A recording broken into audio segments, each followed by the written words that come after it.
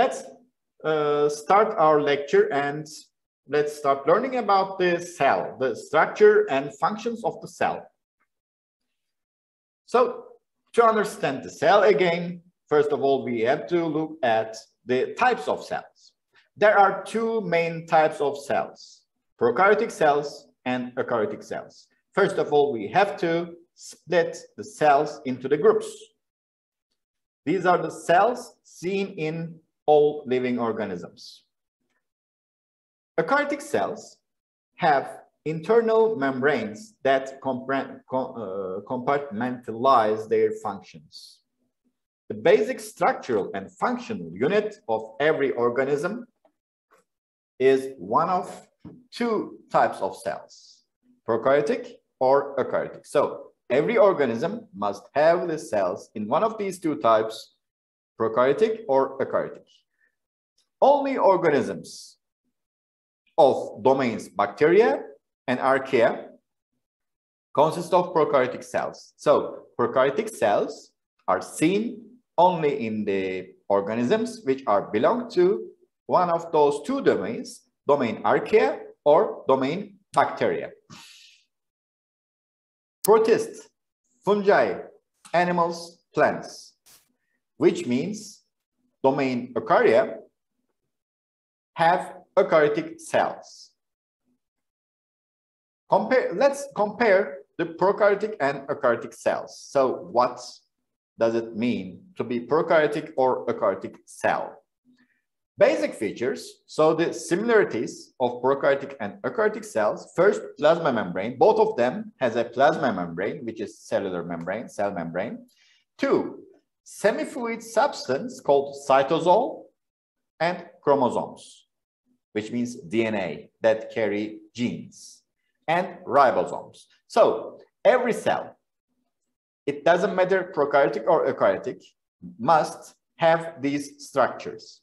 Plasma membrane, cytosol, chromosomes, which is made up of DNA, and ribosomes. So these structures exist in any kind of cell, doesn't matter prokaryotic or eukaryotic.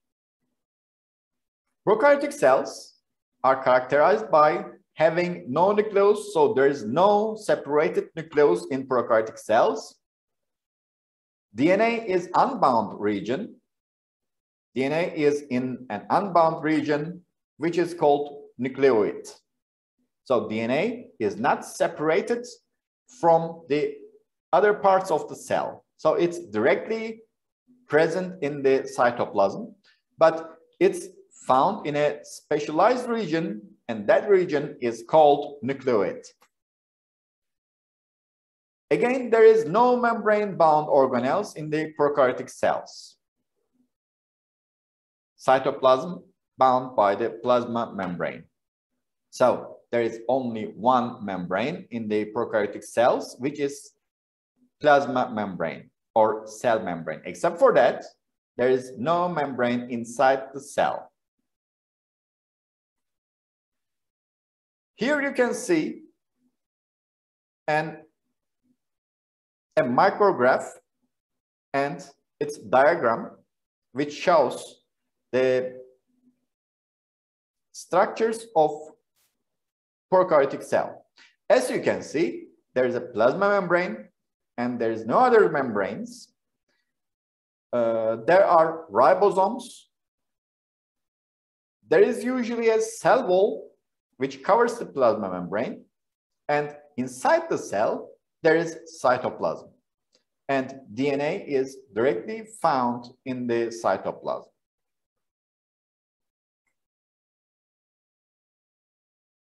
Eukaryotic cells are characterized by having DNA in the nucleus, which is bounded by a double membrane.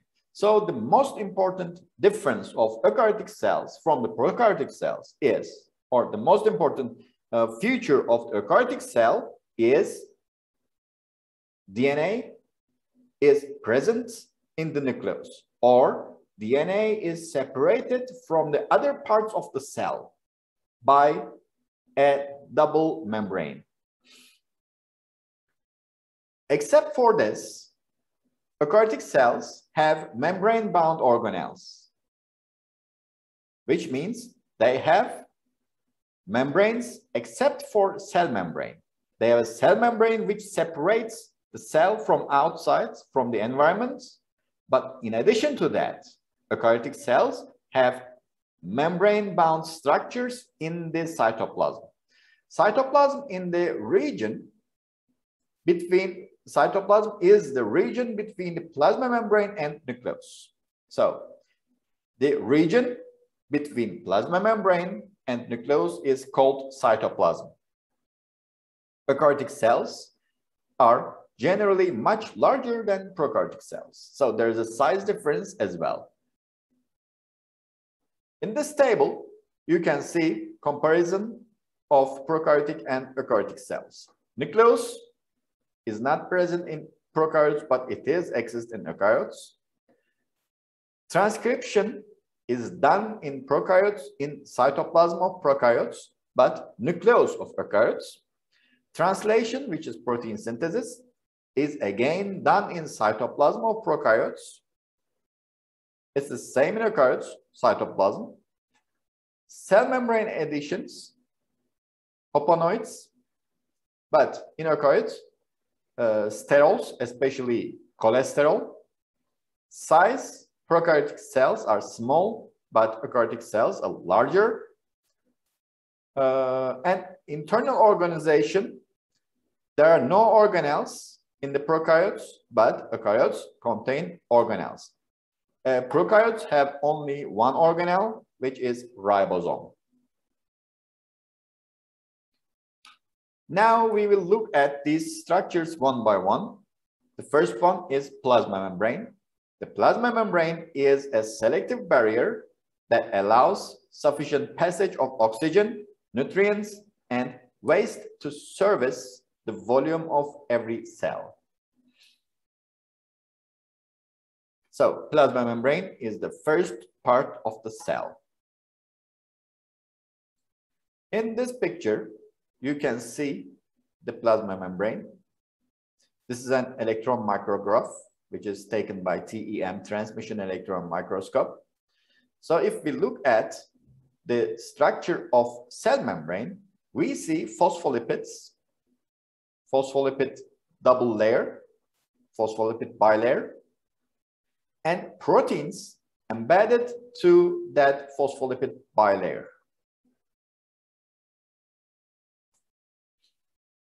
Volume and surface is important for cells. Metabolic requirements set upper limits on the size of cells. The surface area to volume ratio of a cell is critical. As a cell increases in size, its volume grows proportionately more than its surface area. And this triggers cell division. Now we will look at the eukaryotic cell in more details. A panoramic view of eukaryotic cell. An eukaryotic cell has internal membranes that divide a cell into compartments. And we call those compartments the organelles. So organelles are membrane-bound compartments inside the cell. The basic fabric of biological membranes is a double layer of phospholipids and other lipids, especially cholesterol. Plant and animal cells have most of the same organelles. All right, in this picture, you can see an animal cell. This is the plasma membrane. These are ribosomes. This part is nucleus. And inside the nucleus, the parts of nucleus are nuclear envelope, nucleolus, and chromatin. So, nucleus is separated by the nuclear envelope, which is a membrane, from the other parts of cytoplasm. And inside the nucleus, there are chromatin and nucleolus. What else? Another part of the cell we see is mitochondria. Mitochondrion is singular, mitochondria are plural. So there are a lot of mitochondria in a cell. So this is only one of them, mitochondrion.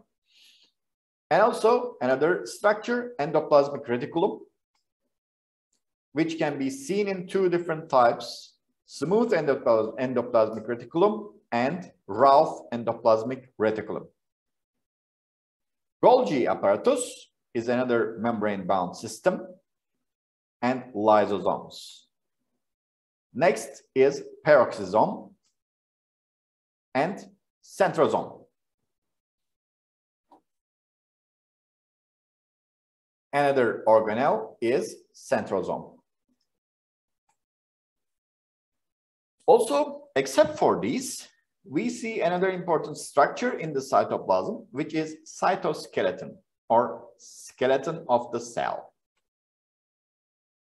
Cytoskeleton is made up of microfilaments, intermediate filaments, and microtubules.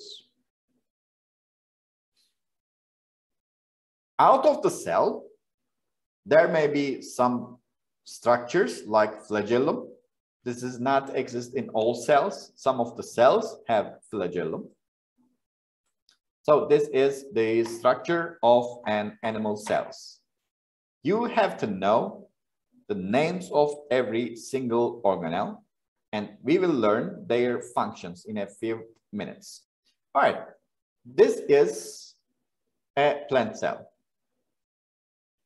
In the plant cell, we can see these similar structures, but also there are some structures that we don't see in the animal cell. The most important thing, the most important difference is presence of chlorophyll. So chlorophylls are the organelles which is found in plants, but not in animal cells. Another difference, plant cells are covered by cell wall, and they have a central vacuole. Most of them have central vacuole. Except for that, all structures are the same. They have a nucleus, they have chromatin and nucleolus in the nucleus, and Golgi apparatus, endoplasmic reticulum, mitochondria, etc., etc. They have all organelles which is found in the animal cells, except for centrosomes. Organelles. Now start learning the organelles. First organelle is nucleus. The eukaryotic cell's genetic instructions are housed in the nucleus and carried out by ribosomes. The nucleus contains most of the DNA in a eukaryotic cell. Most of the DNA, because except for the nucleus, another organelle carries DNA as well. But most of the DNA of an eukaryotic cell is found in nucleus. Ribosomes use the information from DNA to make proteins. So the information about how to make the proteins of cell is written in the DNA, and DNA is located in the nucleus. The nucleus contains most of the cell's genes, and it is usually the most conspicuous organelle. The nuclear envelope encloses the nucleus and separates the nucleus from the cytoplasm. Nuclear envelope is a double membrane. Each membrane contains a lipid bilayer. All right, in this picture, you can see the nucleus. So this is nucleus. There is a nuclear envelope, which is the membrane, which is double membrane. And on the nuclear envelope, there are some pores. But those pores are actually pore complexes. And there are special proteins which control the entrance and exits of the molecules in and out of the nucleus. What else? In the nucleus, we said there is chromatin, and chromatin is the packed version of DNA. This is an electron micrograph of the cell, nucleus, and you can see the nuclear pores in this picture.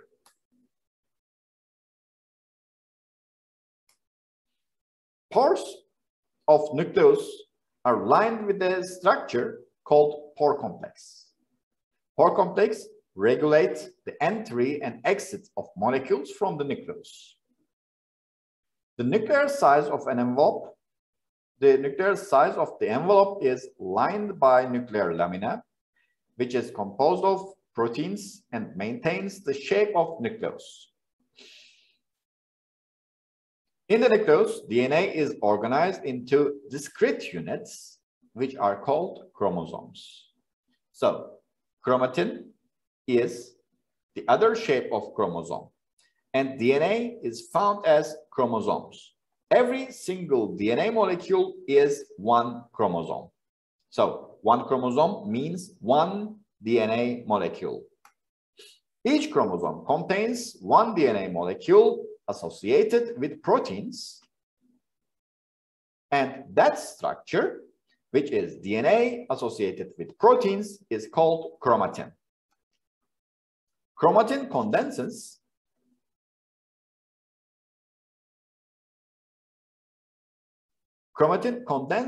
to form discrete chromosomes as the cell prepares to divide. So when the cell is going to divide, first thing it does is to pack its chromatin into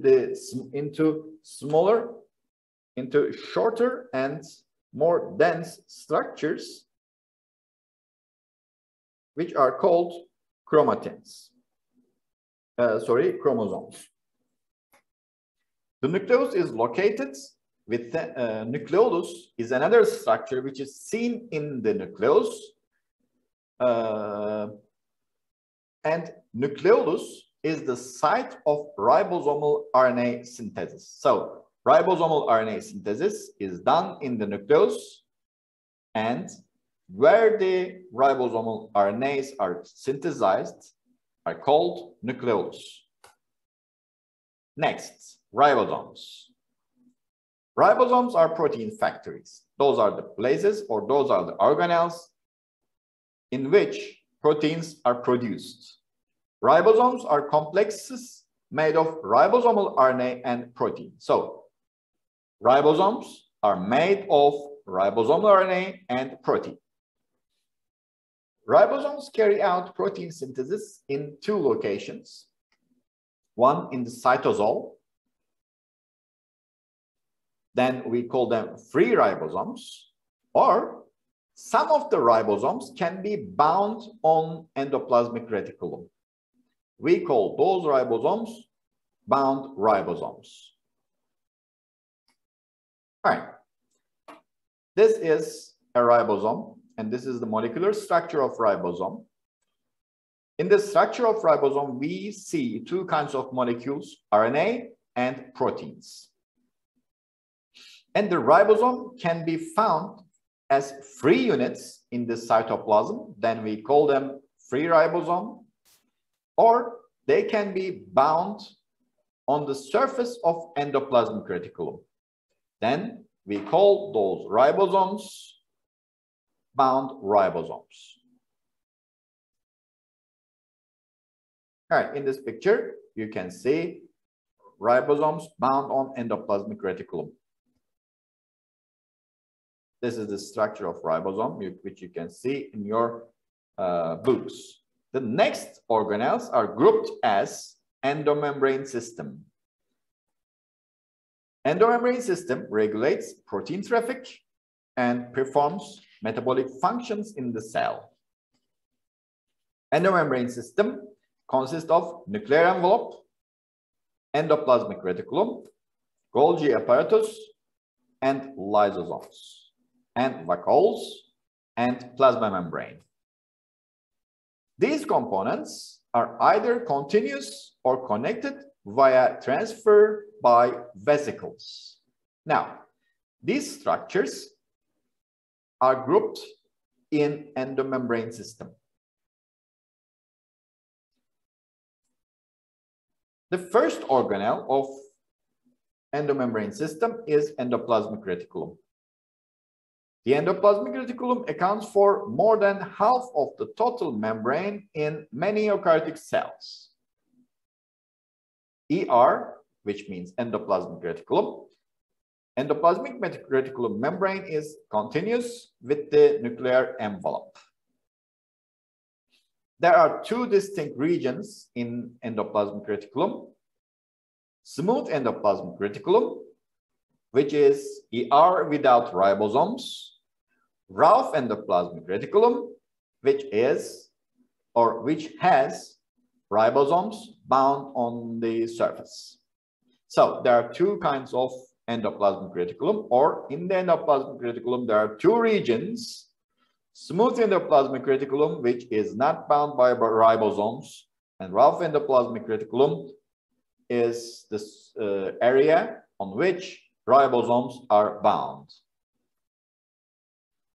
Right. In this picture, you can see the endoplasmic reticulum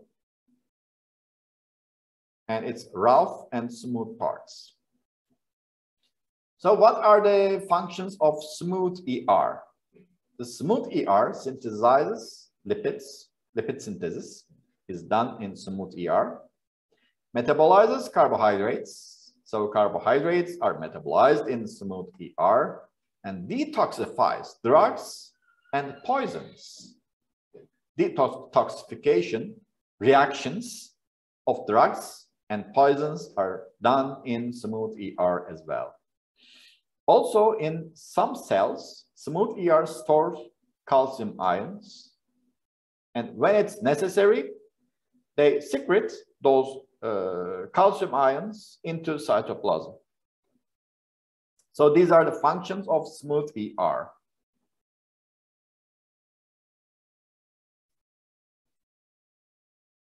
The other kind of endoplasmic reticulum is rough endoplasmic reticulum. It has bound ribosomes. Those ribosomes secrete, they secrete the glycoproteins. Glycoproteins are proteins covalently bound to carbohydrates. The rough ER distributes transport vesicles, which are secretory proteins surrounded by membranes. The rough endoplasmic reticulum is also a membrane factory for the cell, which means the other cell membranes or the other membrane structures of the cell are produced by rough endoplasmic reticulum. Next is Golgi apparatus, our next organelle. Golgi apparatus is responsible for shipping and receiving the other molecules. The Golgi apparatus consists of flattened membranous sacs called cisterna. The Golgi apparatus modifies the products of the ER, which means the proteins are produced by ribosomes. They are processed in the endoplasmic reticulum, and then their second or third step processes are done in Golgi apparatus. Golgi